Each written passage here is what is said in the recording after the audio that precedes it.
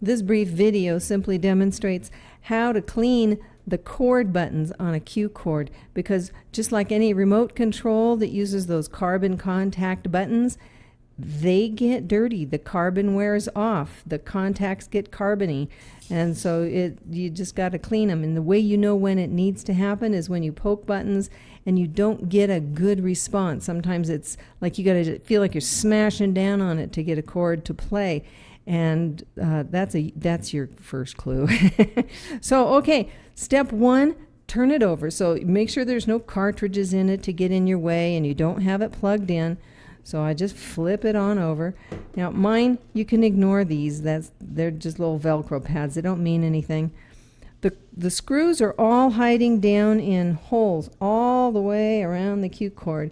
And depending on the head of the screws, because I noticed that they're not all the same, I have two different screwdrivers to fiddle them out of there.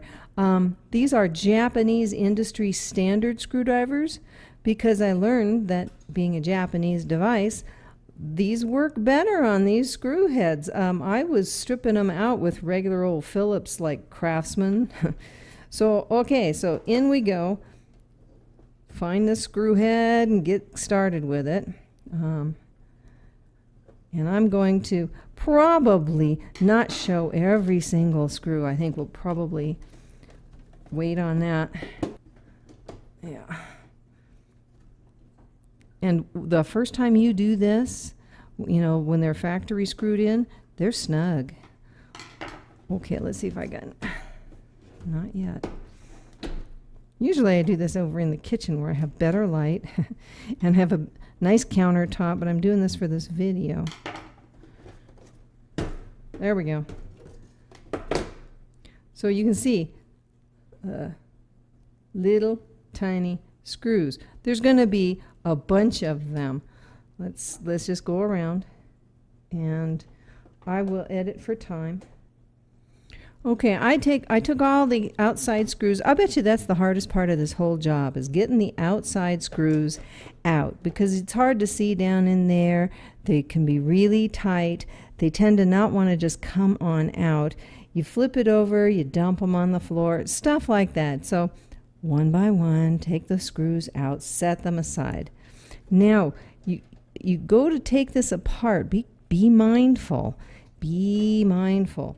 Don't just yank it, because there's a speaker, there's a wire here for the power supply going into the boards. That has to come off. And so it's just yank on this thing, not too hard, but just give it a good yank, and out it comes. It's going to go back in, and they go in and out pretty easy. And so, okay, well, there's another screw. Told you, these screws, they're just the hardest thing. They just stay in the case. Okay, I'm going to set this aside so that it is not in our way. And we're getting close. Let me move the alcohol out of the way. The next step is more screws. We're going to take this board out completely. This board here, the one that the cartridge connects to, yeah, that one's got to go. Notice it has like a blue connector here. Let's pull that out. It's just a ribbon cable, and I grab on both sides down at the base of the ribbon and give it a tug. Tug. And that's all you do. See, and it just comes right out. Let that flop. I have another one over here. Get my fingers in there and give it a tug. Give it a tug. There we go. And this one, another one, give it a tug. And this one, give it a tug. Okay. Now we have a little connector here. Give it a tug. This connector, yeah, it's got to go as well. Sometimes they're very tight, by the way. And I have been known to get a tool like a little screwdriver and help me pry it, because sometimes my fingers, it's just awkward, just real tight space. Okay, so we don't have anything more connected to this. We just have several screws holding it in place. So let's get after those.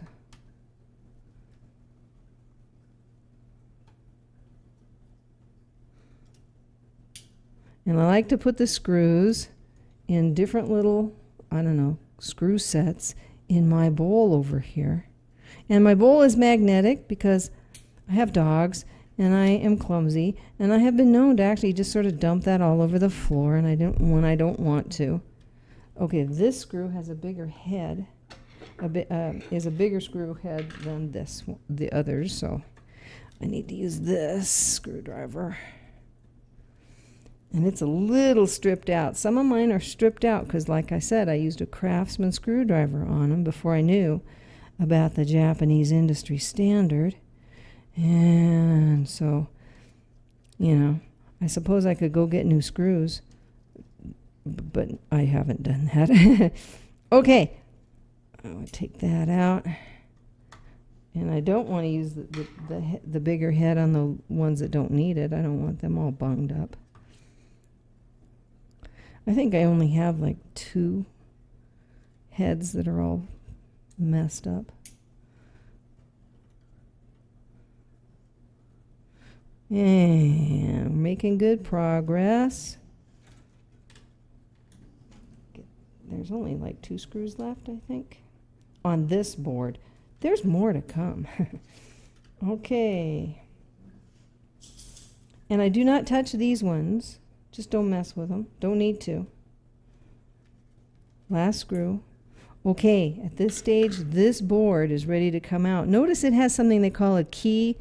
This little roundy space here, that is just to help you place it properly when it's time for it to go back.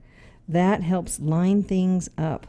So that's handy. So that's what these are, the screwing places, right? So when it comes time to put it back in, you're just going to set it on top of those screwing places. And you've just got that as a key. And it just helps, you know, keep it neat and nice. Set this aside. I'm just piling it on top of the bottom of the case. We now have the actual button board coming up. Notice it has 1,000,000 screws. And that's all we got to do now is take those screws out.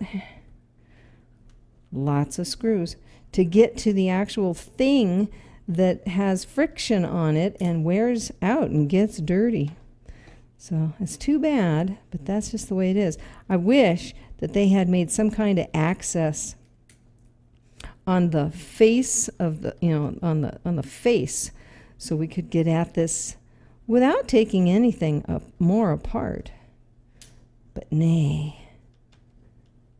I guess they figured nobody would actually use these guys enough that they would get dirty. But I love my Qchord.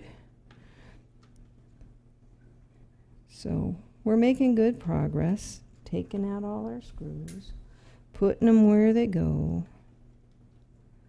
Notice this board is underneath the lip of this board. First time I did this, I took this board off. I was so nervous. I thought, oh, no, it's got to come out straight. No, you don't have to take this out. You can slide these parts underneath it, no problem. Okay, we're getting there.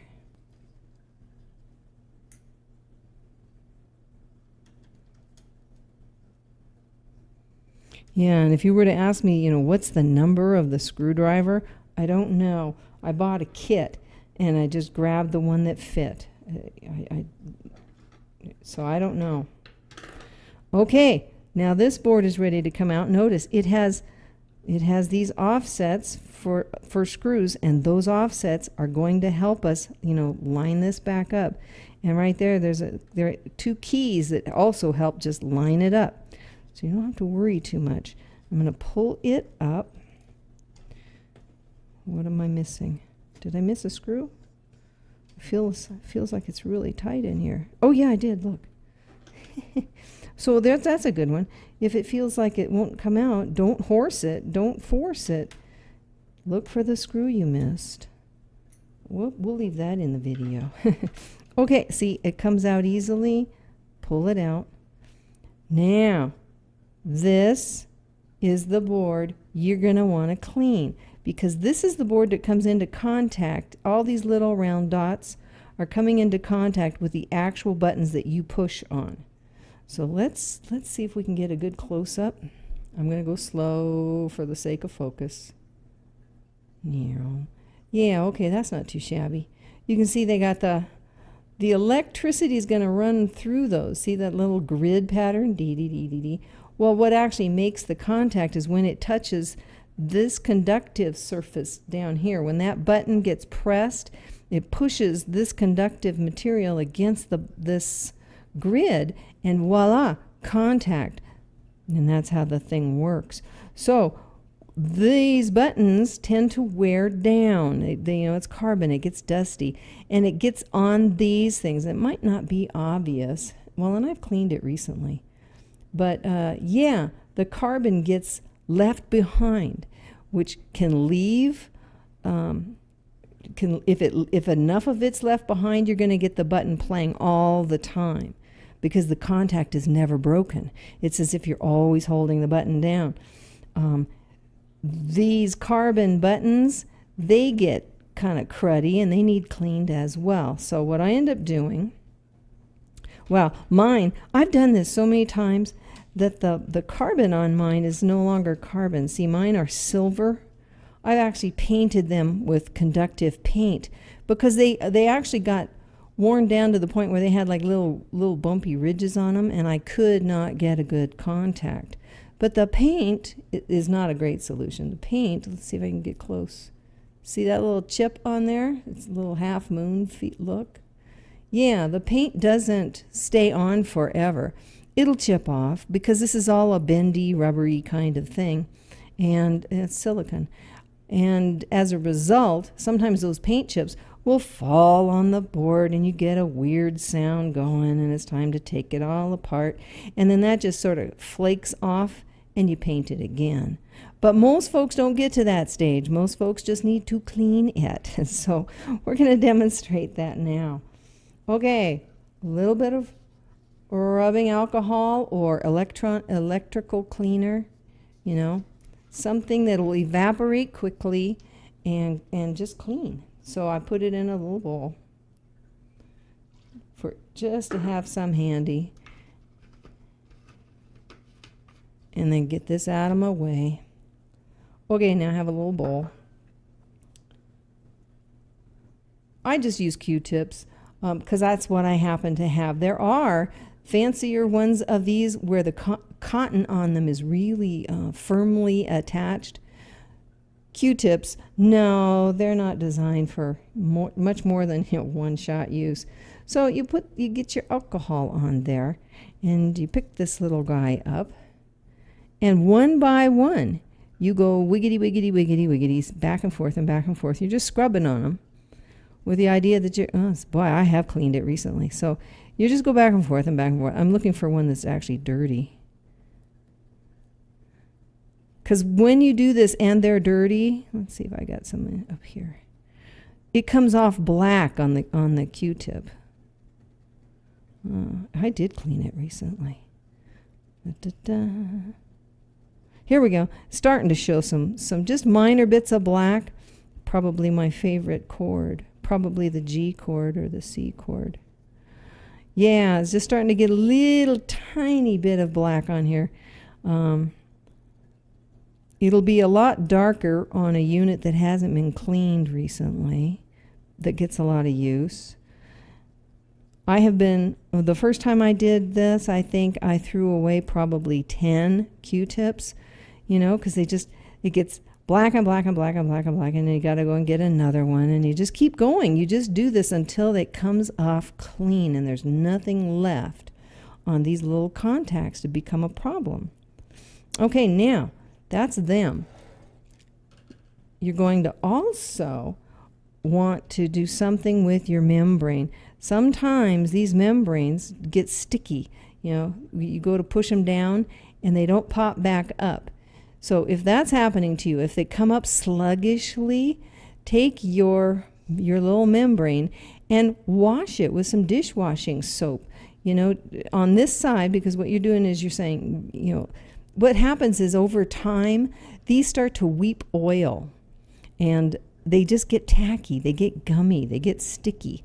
Clean that up. And then Then you're going to take your Q-tips with your alcohol and you're going to clean the black contacts on this side. Now I'm not going to because it's silver paint and I just don't want to mess with it. But you just, same as you did over here, you're just cleaning them up because the same carbon that got on here is, you know, dusty over here, and you just get off the loose stuff. So when all of that is done and you're now ready to put it back together. And it's like, whoa, can I get it wrong? Well, you could, but remember that your buttons have embossed, the whole top row are embossed, and so that's your clue. Remember, your top row is here, and if you don't remember, you can flip it over and look. But yeah, that's where they're going to go. And down it, and scooch it underneath this circuit board here, and use these guides to get it into place, and make sure that you've pushed it all through the, make sure that they go through their little holes. Kind of get it all pushed down. Now you're ready to put this guy back, and he's also gonna go under. Voila. And if you forget, let's say you're like, oh, which way did it go? Well, this guy is on the outside. That's a rule, but there it's also got these keyed areas. See how that's going to fit there? If I tried to put it here, it doesn't work. There's just no way. No way to get it wrong. So down it goes. And now it's time to screw it all back together. And I don't think I'm going to record that. Well, maybe I will. I'll edit it out. So we just, one by one, get all our screws in place. The screws, and if you don't remember, these white circles surround where the screws go. And it doesn't matter what order you put them in. I just sort of grab and go. The white circles are less obvious on this particular board down here. They're just not real obvious. They're there, but subtle. So, okay, there's that one. And so yeah, if you know somebody who loves to use a screwdriver, enlist their help, because it's all about screws. It really is. It's only a teeny weeny little bit about, electrical connections and then cleaning.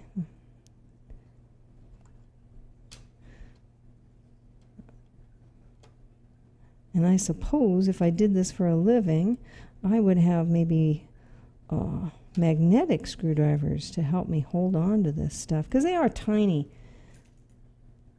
They're tiny. Make my hands feel really clunky. Okay, I got one more right under the wire. See, and that's another reason I like to keep them in separate little piles. Keeps me honest. I don't like to get all the way to the end and say, what do I do with this screw? Okay, first one's in, ready to put this one back into place. And it's just nice to remember that they tend to, put the boards back to back. And you also can remember that this is where you plug in your cartridges, right? So it's going to go here. And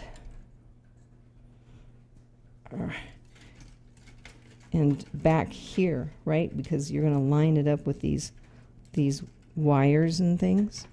So you just kind of find these offsets. This is where the screws are going to go. You set it down where the screws are going to go.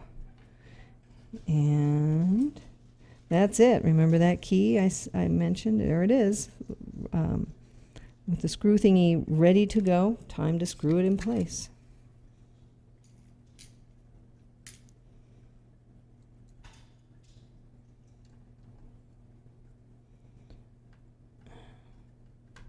One. There's just so many.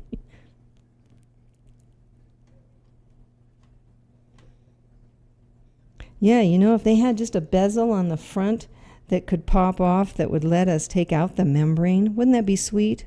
Oh, Lordies. Oh, God, I would love that. Okay, now this screw is not screwing back in. That is a little... Oh, yeah, that's the one that needs the bigger head. I had one large-headed guy.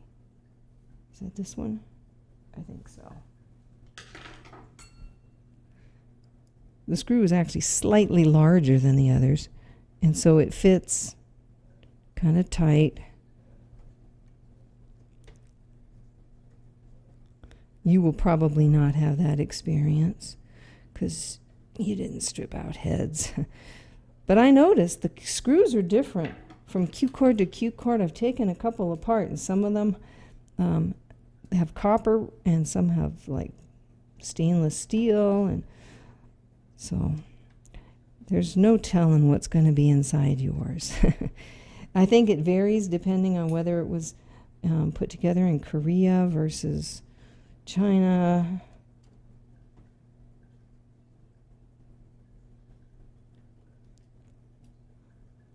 But I don't really know. Well, again, the wires can get in your way a little bit. Just got to tell them, no, no, no, back off, back off. Get your screws in place. And you don't have to screw them down uber tight. Just snug, because it's not like it's going to be getting a whole lot of friction. It's just to hold the boards neat and nice. Okay, time for ribbons. So remember how we just pulled them out? We're just going to push them in place. Get your fingers on both sides and press with fairly even pressure all along the way. It's a snug fit. I do the white one first just because it's so big. Let me rotate this so I can grab. Okay, and it just snugs right down. Same with this one. Get it in, get it aligned, and then snug. Scooch it. Same with this one. Snug. Yeah, it feels good. And scooch it. And it, you know, I don't know what else to say. It either fits or it doesn't fit. Then you snap this back down where it was, align this and snap it down. Mostly, do your best to put all your pressure on the plastic casing so the wires themselves don't get all bunged up. Okay, we are ready. Now, usually we have one more cable to put on. And a lot of times what I'll do is when I get to this stage, I'll attach it. And this is the power supply cable. I can't really show you because it's not long enough to show. But I'm pushing it down just the same way I did all the others. I think. Did I get it turned around? Oh, I did. I was like, why isn't that working? Yeah, because they're keyed. It has like a flat edge on one side and a rounded edge on the other side. So there's no way to put that in backwards. I just now tried and failed. Okay, now we're ready. Slides together. We are ready to put our screws, our final screws, back in place. Usually at this stage, I wait and hook up the power supply.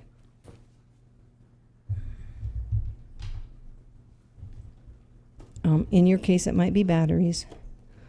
Get your power going. Turn it on and test it. Test it to make sure. So, cords.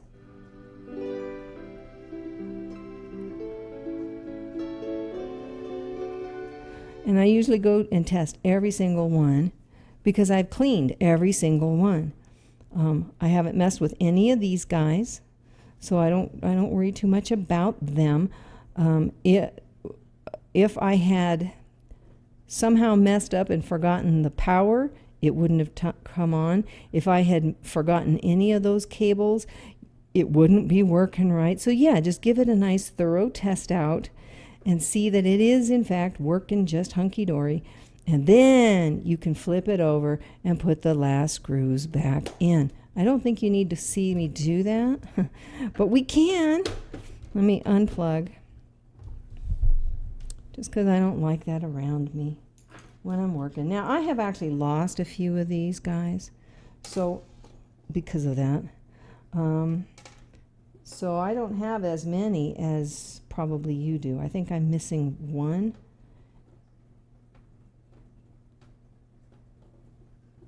There we go.